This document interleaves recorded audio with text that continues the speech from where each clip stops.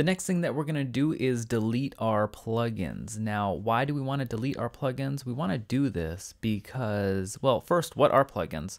Plugins extend the functionality of WordPress. Anyone can make really cool things like contact forms or page sliders or visual builders, or they just make add-ons for WordPress. And you want to delete them because sometimes all of these add-ons, all of these extras that people add in, sometimes they conflict with each other. So we're deleting all the plugins, so we start from scratch so that everyone's on the same page. So in order to do that, click on Plugins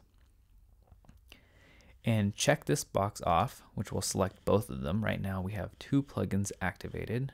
We first want to deactivate them, and then we want to delete them and press Apply. Now this will make sure that everyone is on the same page and we don't have a bunch of add-ons or plugins that conflict with each other. All right, so once we do that, we can complete the lesson and make some progress.